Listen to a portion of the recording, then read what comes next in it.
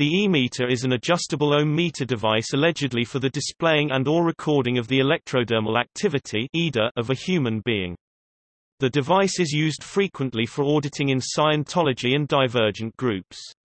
The efficacy and legitimacy of Scientology's use of the e-meter has been subject to extensive debate and litigation, and in accordance with a federal court order, the Church of Scientology now publishes disclaimers in its books and publications declaring that the e-meter by itself does nothing, and that it is used specifically for spiritual purposes. Such devices have been used as a research tool in many human studies, and as one of several components of the Leonard Keeler's polygraph lie detector system, which has been widely criticized as ineffective or pseudoscientific by legal experts and psychologists.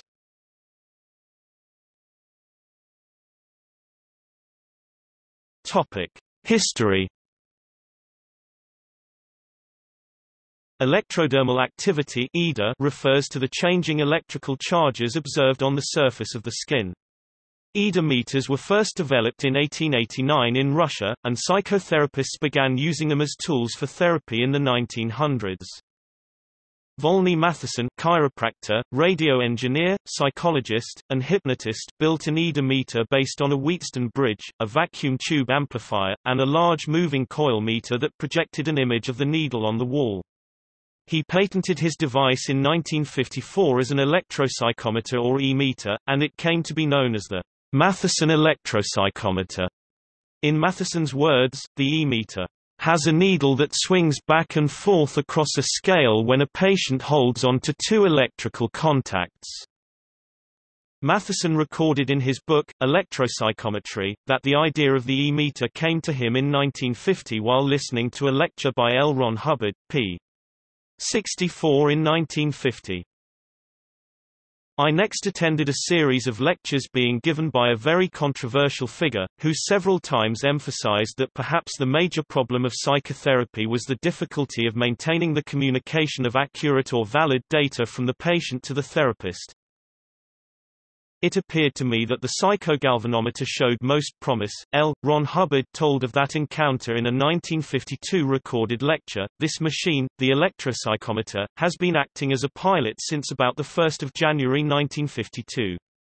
Very early I wanted a pilot. I had to have some method of metering preclears which was not dependent at all upon opinion or judgment. And I went out and looked at the existing lie detector equipment, and I could not find anything which would do a job of work. Now, Volney Matheson out on the coast heard a talk out there one day, and I mentioned this fact. I had one of the fanciest electroencephalographs made and it didn't do anything very much, police detectors didn't do anything very much, and Matheson went to work and he floated a current within a current. This machine is relatively simple, but it's a current floating inside another current. And I am, by the way, very much indebted to Matheson just on this basis of all of a sudden having a pilot. Matheson began working with Hubbard in 1951 and that year filed application for his first e-meter patent, U.S. Patent 2,684,670. After the partnership broke up in 1954, Matheson continued improving his e-meters with additional patents, U.S. Patent 2,736,313, U.S. Patent 2,810,383, marketing them through his own company and publications, retaining many of the concepts and terms from his time with Hubbard. In a separate line of development, EDA monitors were incorporated in polygraph machines by Leonard Keeler. Rigorous testing of the polygraph has yielded mixed results, see polygraph main page, and some critics classify polygraph operation as a pseudoscience.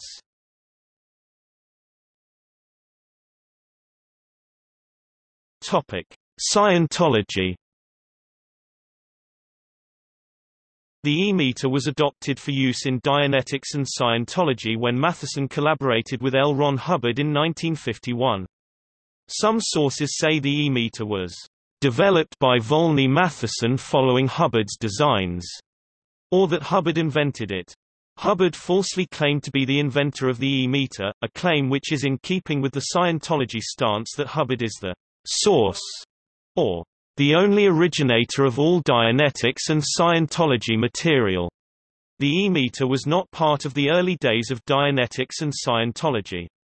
Auditing was composed of conversation and not led by a mechanical device. Hubbard introduced an e-meter prototype during the 1952 Philadelphia doctorate course but did not introduce his transistorized version after several years later. The e-meter became the principal material artifact of Dianetics and Scientology from the 1960s onward. In the book, L. Ron Hubbard, Messiah or Madman, Bent Corydon wrote, in late 1954 the use of the e-meter was discontinued by Hubbard. Wrote Hubbard, "Yesterday, we used an instrument called an e-meter to register whether or not the process was still getting results so that the auditor would know how long to continue it. While the e-meter is an interesting investigation instrument and has played its part in research, it is not today used by the auditor. As we long ago suspected, the intervention of a mechanical gadget between the auditor and the pre-clear had a tendency to depersonalize the session." Though it seemed for a while that Scientology's more advanced techniques would serve without an e-meter, a few months later in May 1955, Hubbard wrote, "And here come e-meters back into the picture. The HASI is, at this moment, building a new and better e-meter than has ever been built before, under the trademarked name of physiogalvanometer, or ohmmeter. It has very little in common with the old type e-meter. Nevertheless, an old-type e-meter can be utilized. The Scientology meter was smaller, based on transistors rather than vacuum tubes, and powered by a low-voltage rechargeable battery rather than line voltage. From then on, the e-meter was a required tool for Scientology ministers. The Hubbard Mark II e-meter was christened in 1960 and the Hubbard Mark III shortly after. On December 6, 1966, Hubbard won a patent on the Mark V version under the name, Hubbard Electropsychometer. Corydon wrote that the Hubbard e-meter was actually developed by Scientologists Don Breeding and Joe Wallace, though the patent U.S. Patent 3,290,589 does not list other developers. Corydon's account was said to be based on the memoirs of Hubbard's son, Ronald DeWolf, but in 1987, DeWolf sued the publisher to prevent publication and swore an affidavit repudiating everything in the book. The Scientology e-meter has been redesigned and repatented several times since its first introduction to Dianetics, e.g., U.S. Patent 4,459,995, U.S. Patent 4,578,635, U.S. Patent 4,702,259. In 1969, Scientology was accepted as a religion by the Court of Appeal and declared that the e-meter was useful in bona fide religious counseling. District Court Judge Gessel, while denying medical validity to the device, returned the e-meter to the Church. All e-meters from this point forward had to be inscribed with a disclaimer that it was not for medical or scientific diagnoses, treatment or prevention of any disease. The Church reformulated the disclaimer into, "The Hubbard electrometer is a religious artifact. By itself, this meter does nothing. It is for religious use by students and ministers of the Church in confessionals and pastoral counseling only."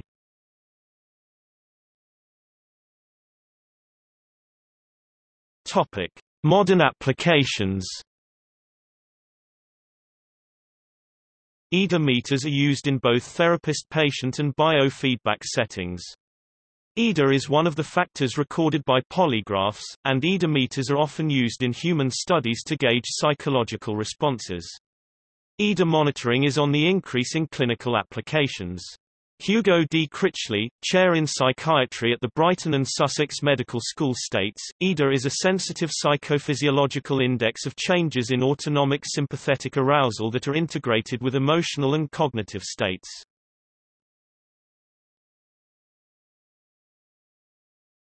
Scientology. E-meters are used in Scientology and Dianetics by Scientology ministers known as auditors. Scientology materials traditionally refer to the subject as the pre-clear, although auditors continue to use the meter on subjects who are well beyond the clear level. The auditor gives the preclear a series of commands or questions while the preclear holds a pair of cylindrical electrodes, cans, connected to the meter, and the auditor notes both the verbal response and the activity of the meter. Auditor training includes familiarization with a number of characteristic needle movements, each with a specific significance.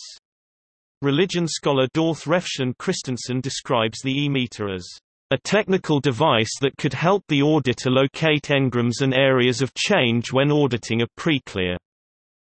Some critics of Dianetics and Scientology assert that the Scientology concepts associated with the e-meter and its use are regarded by the scientific and medical communities as pseudoscience, and that the e-meter has never been subjected to clinical trials as a therapeutic tool. Nevertheless, by 1972, more than 1,500 articles on electrodermal activity had been published in professional publications, and today EDA is regarded as a popular method for investigating human psychophysiological phenomena. Scientologists claim that in the hands of a trained operator, the meter can indicate whether a person has been relieved from the spiritual impediment of past experiences. In accordance with a 1974 federal court order, the Church of Scientology asserts that the e-meter is intended for use only in church-sanctioned auditing sessions. It is not a curative or medical device.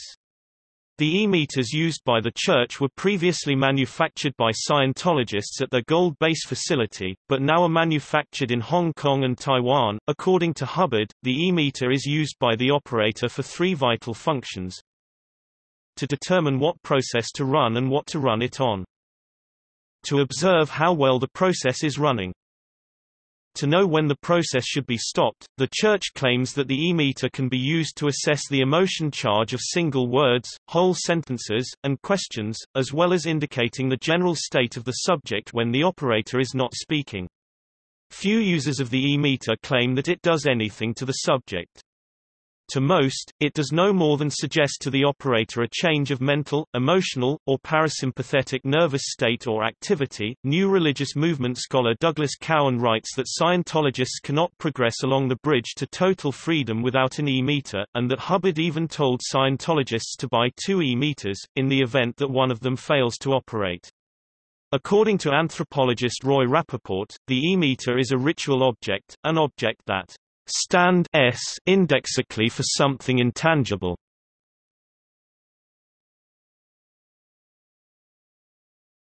Topic: Functional description. One of e-meter's primary components is a Wheatstone bridge, an electrical circuit configuration invented in 1833 that enables the detection of very small differences between two electrical impedances, in this case, resistance. The e-meter is constructed so that one resistance is the subject's body and the other is a rheostat controlled by the operator. A small voltage from the battery is applied to electrodes held in the subject's hands. As the electrical properties electrodermal activity of the subject's body changes during the counseling, the resulting changes in the small electric current are displayed in needle movements on a large analog panel meter. The dial face is without numbers because the absolute resistance in ohms is relatively unimportant, while the operator watches primarily for characteristic needle motions.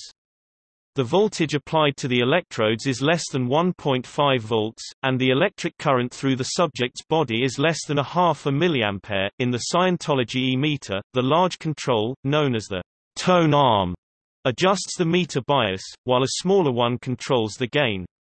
The operator manipulates the tone arm to keep the needle near the center of the dial so its motion is easily observed. A simple e-meter powered by direct current, such as that used by the Scientologists and the like, displays several kinds of electrodermal activity on the one dial without distinction, including changes in conductance, resistance, and bioelectric potential. Researchers in psychophysiology are also exploring admittance and impedance aspects of EDA that can be observed only with alternating current. The e-meter, measuring variations in electrodermal activity, which can be highly responsive to emotion, functions on one of the same physiological data sources as the polygraph or lie detector. According to Scientology doctrine, the resistance corresponds to the mental mass and energy of the subject's mind, which are claimed to change when the subject thinks of particular mental images engrams. One account tells about L. Ron Hubbard using the e-meter to determine whether or not fruits can experience pain, as in his 1968 assertion that tomatoes scream when sliced. The traditional theory of Ida holds that skin resistance varies with the state of sweat glands in the skin. Sweating is controlled by the sympathetic nervous system. Because sweat contains dielectrics, salt, etc., conductivity is increased when the sweat glands are activated. But some advocates argue that the meter responds more quickly than would be possible by the exudation and drying of sweat. They propose an additional mechanism termed the Tarkanoff response, through which the cerebral cortex of the brain affects the current directly. This phenomenon is not completely understood, and further research needs to be performed.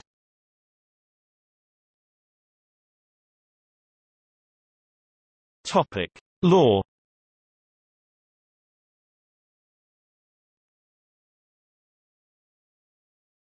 Topic: United States.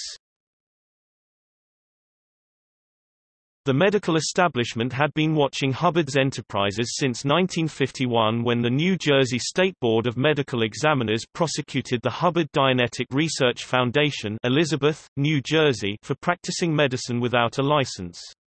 In 1958, the Food and Drug Administration (FDA) seized and destroyed 21,000 Dianazene tablets from Hubbard's Distribution Center, Inc., charging that they were falsely labeled as a treatment for radiation sickness. On January 4, 1963, in service of an FDA complaint, more than 100 U.S. Marshals and deputized longshoremen with drawn guns raided the founding Church of Scientology in Washington, D.C. and confiscated more than 3 tons of property. 135 including 5,000 books, 2,900 booklets, and several hundred e-meters. The FDA accused the Church of making false medical claims that the e-meters could treat physical and mental illnesses. The FDA also charged that the meters did not bear adequate directions for treating the conditions for which they were recommended. The Church claimed that they had not written any publication that the e-meter could or would heal anything, p. 136, and sued to get the property back. Years of litigation ensued. In the first trial beginning on April 3, 1967, the jury found that the Church misrepresented the e-meter and the judge ordered the confiscated materials destroyed. But in 1969, the U.S. Court of Appeals reversed the verdict. The Church, it said, had made substantial showing that Scientology is a religion and the government had done nothing to rebut the claim.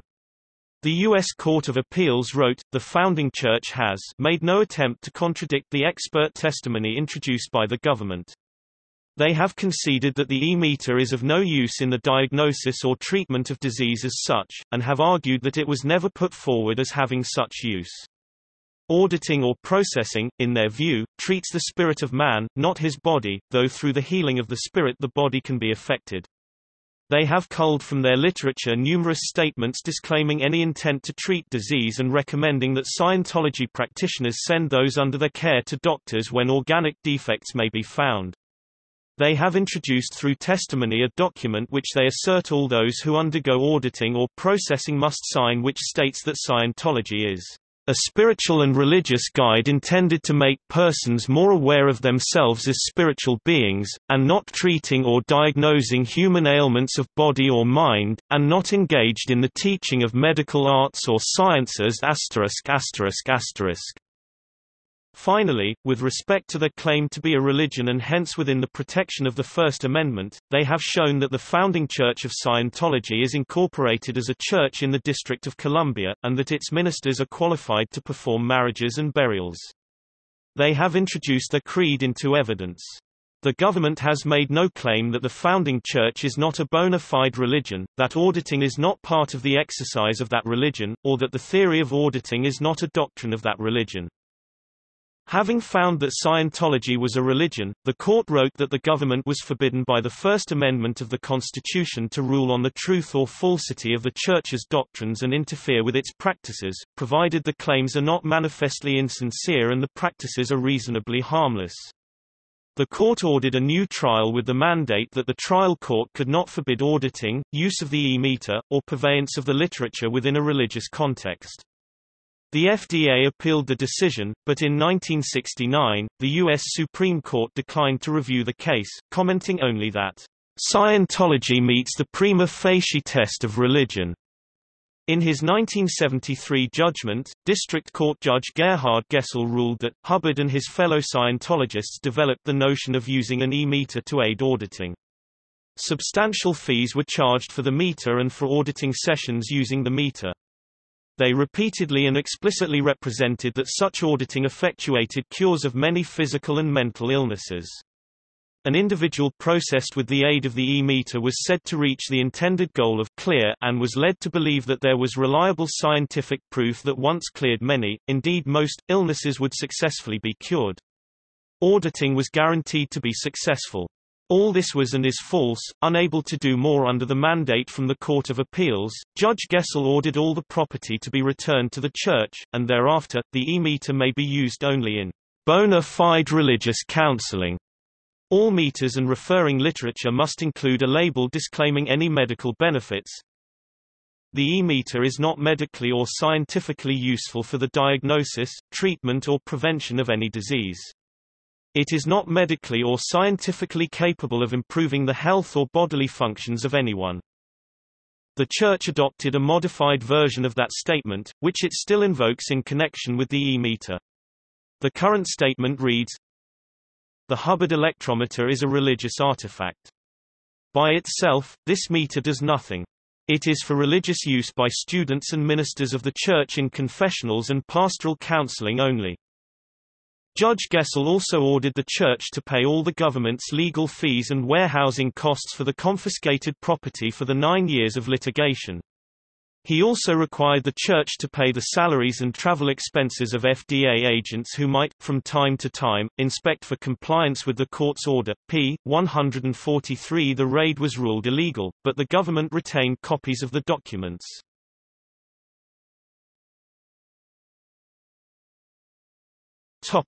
Europe. In 1979 in Sweden, a court forbade calling the e-meter an invaluable aid to measuring man's mental state and changes in it. In an advertisement. The prohibition was upheld by the European Commission of Human Rights in Case X and Church of Scientology v. Sweden. In October 2009, a three-judge panel at the Correctional Court in Paris, France convicted the Church and 6 of its members of organized fraud. The court's decision followed a 3-week trial, where 2 plaintiffs alleged they were defrauded by the organization. One plaintiff's complaint involved the use of an e-meter by Scientologists with medical implications. This plaintiff claimed that, after being audited with the device, she was encouraged to pay tens of thousands of euros for vitamins, books, and courses to improve her condition. She argued that amounted to fraud. The court agreed, and the ruling was upheld on appeal in 2013. See Scientology in France section conviction for fraud.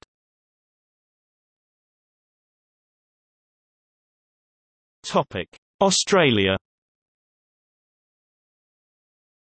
In 1964, the Government of Victoria, Australia held a board of inquiry into Scientology which returned its findings in a document colloquially known as the Anderson Report. Psychiatrist Ian Holland Martin, Honorary Federal Secretary of the Australian and New Zealand College of Psychiatrists, gave evidence that the e-meter, used for Scientology, was a psycho-galvanometer, and was dangerous in unqualified hands. He said that if the e-meter was suggested to possess mysterious powers to someone who did not understand that it had been thoroughly discredited as a lie detector, then that person would be suggestible to ideas foisted on him by the operator. The final report of the inquiry stated that the e-meter enabled Scientology to assume, intensify and retain control over the minds and wills of preclears.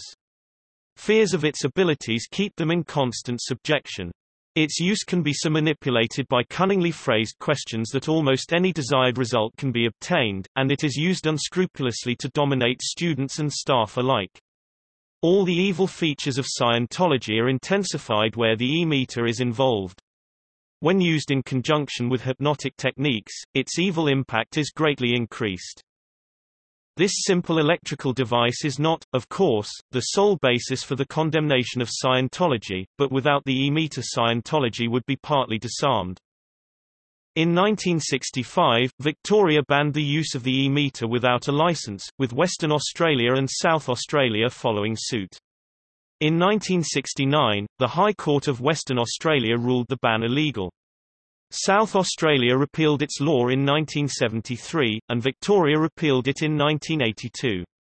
In 1983, the High Court of Australia ruled that Scientology was a religion, and as such had the same rights and protections.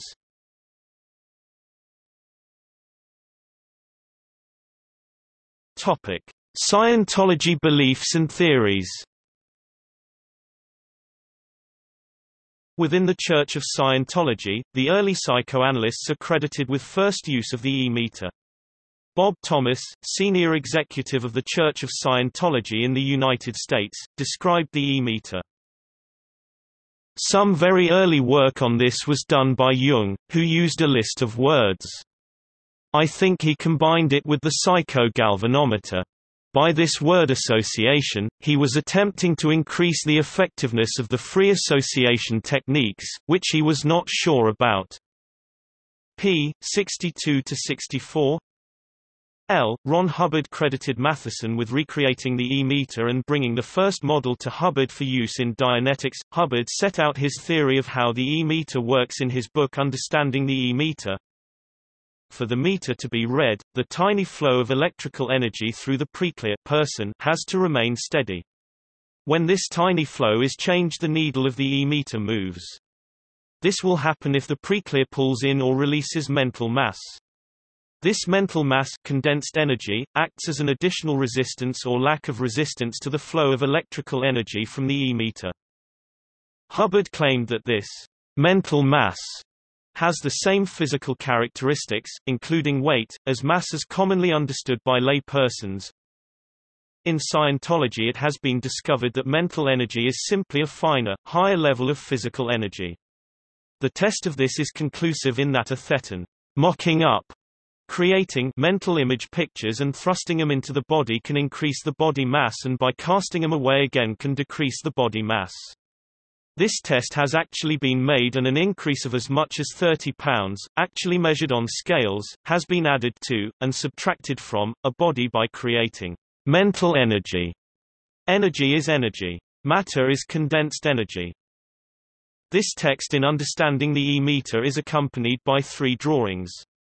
The first shows a man standing on a weighing scale, which reflects a weight of 150. The units are not given. The next shows the man on the same scale, weighed down under a burden of mental image pictures, and the scale indicates a weight of 180. The last picture shows the man standing upright on the scale, now unburdened by mental image pictures, and with a smile on his face, while the scale again indicates a weight of 148. Bob Thomas, senior executive of the Church in the early 1970s, gave a prosaic description. The immediate goal of the e-meter is to enhance communication. In other words, just to take a parallel, if an analyst were allowing his patient to free associate, and the patient were connected in some way with a galvanometer which showed the analyst what things the patient mentioned were emotionally charged and what things were not emotionally charged, a lot of time would be saved. So it's simply an assist for the practitioner to direct the individual to areas which he himself may not realize are troubled or charged with emotion or are repressed, and to better direct his attention into those areas. The e-meter is a simple psychogalvanometer. It's got some increased sensitivity built into it, and the myological reactions that you sometimes get in the galvanometer have been damped out by the circuitry, so that the mental reactions, the reactions of the spirit, on the body are emphasized and can be read more clearly. But that's simply the design of the circuitry, it doesn't basically affect the kind of device.